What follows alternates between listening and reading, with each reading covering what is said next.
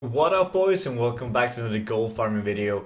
So in this video we're going to look at a gold farm that is quite similar to the Murloc farm, if you guys remember that one, where it's based on killing a lot of mobs per hour and hoping to get those world drop epic items. And in this video we're going to be killing the goats. Some of you might have heard of the goats. I know it's been around on Reddit and also the WoW forums, but there's not a lot of people doing it, and I don't feel like there's a lot of people knowing about the farm. Me personally, I've known about the farm for quite some time because a lot of people have told me about the farm, but I've kind of forgotten to test it out myself and so on. But I've been testing it out a bit recently, and I find that it's pretty damn good. Now, first of all, when it comes to location, you want to go to highmountain, and this is usually called the nesingwary farm because it's right next to the flight path of nesingwary. So you should have a monk for this farm, so you can place the statue, so all of the mobs around this rock can run up and get aggroed. Then you just get a 5-man group, you get some people to stand on the rock and simply just kill the mobs.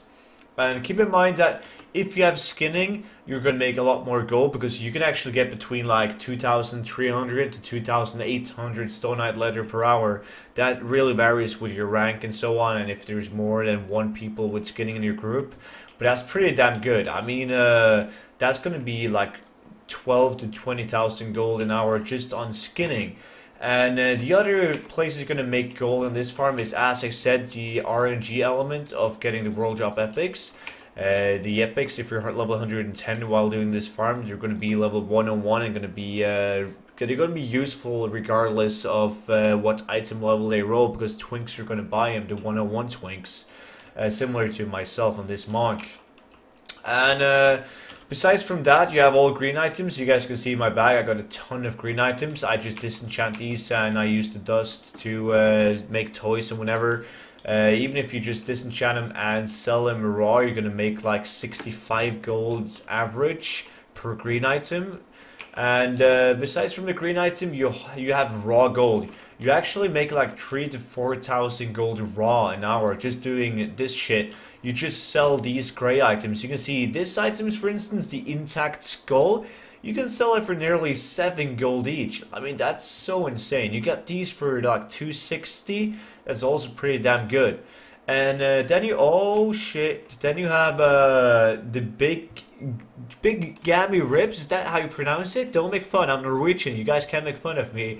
You can see that the region sales average is 9 gold each on these. They're actually 1 gold and 74 silver on my realm, but that's because that's auctioneer with those values. So you can see that if someone posts like a single rib for 174, my add-on is going to say 174 because it doesn't update live, my auctioneer. But according to TSM, they sell for 9 gold each, and you should easily be able to get like 1,000 ribs an hour, so that's 10,000 gold for the ribs.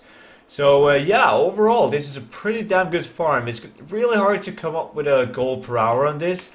I mean, based on the raw gold and the green items and the ribs, you're gonna make like 15,000 gold an hour, right? But then you have the RNG element. You're gonna be using a shoulder enchant on your shoulders so you can get those bags and you can get materials from the bags and so on.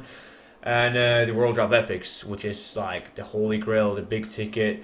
So I'm gonna say this is gonna net you between 15 to 50,000 gold, like all depending on if you get an epic item, how lucky you are with green items, with shoulder enchant and all of that.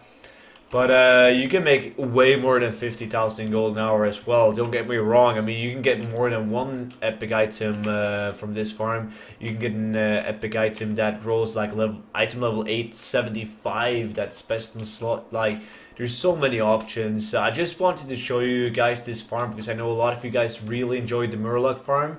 And this is quite similar to the Murloc farm. You don't get as many mobs killed per hour, but it's definitely up there with those good farms. So please let me know if you guys like farms like this. If you do, I will do more research to look for different farms because I know there's a bunch of these farms out there, right?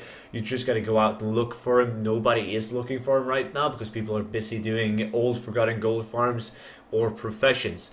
But yeah, that is basically it for this video. So if you guys like this video, please let me know in the comment section, as I said. And don't forget to like and subscribe, and I will see you guys in tomorrow's video. Until then. Bye bye.